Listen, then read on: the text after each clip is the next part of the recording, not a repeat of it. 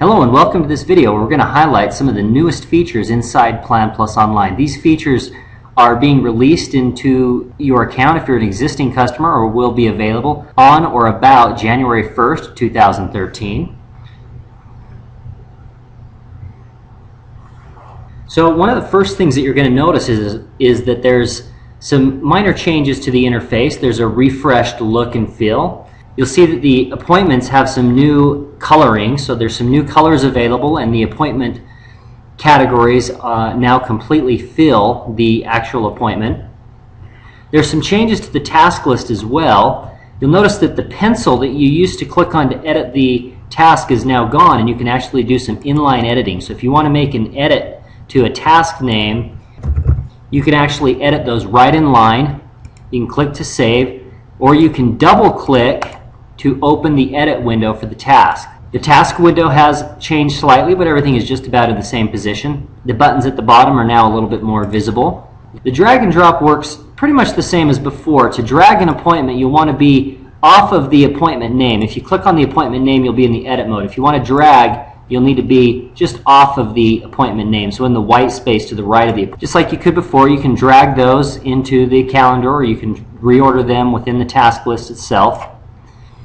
And of course, you can change the priority by clicking on the priority column here. There's some updated icons, so if you want to use the Quick Prioritize wizard, there's this icon right here that will take you into the Quick Prioritize area. And from here, you can reorder your tasks. You can drag them onto a future date. You'll notice some updated icons, and some of the biggest differences are inside of the summary view of the contact organization and opportunity pages.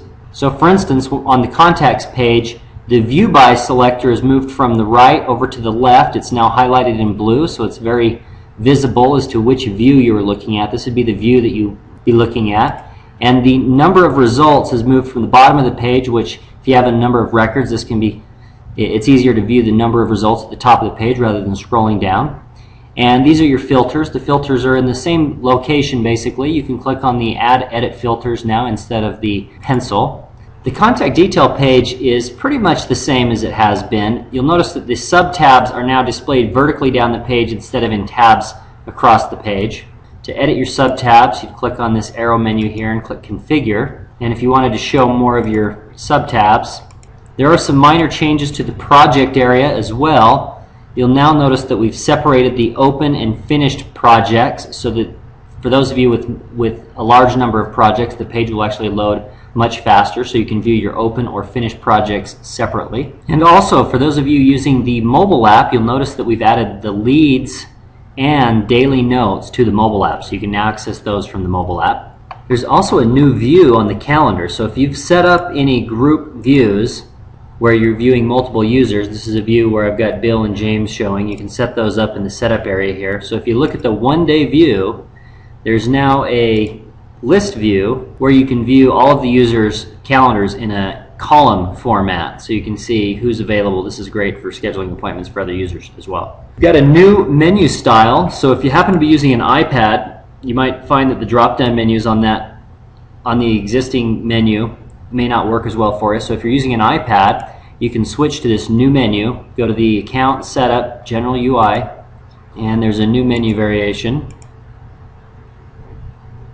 This new menu will work a little bit better if you're using an iPad, because you can get to the sub-menu options a little bit easier by clicking and then clicking on the sub-menu option. Okay, well, we hope you enjoy this new build, and if you have any questions or you have any feedback for the engineering or support team, feel free to use the Help and Training link up here in the top corner, and go ahead and click on Submit a Ticket, and you can submit your comments or ask a question about these new features or any other questions that you have right here. All right, we hope you enjoy and have a great day.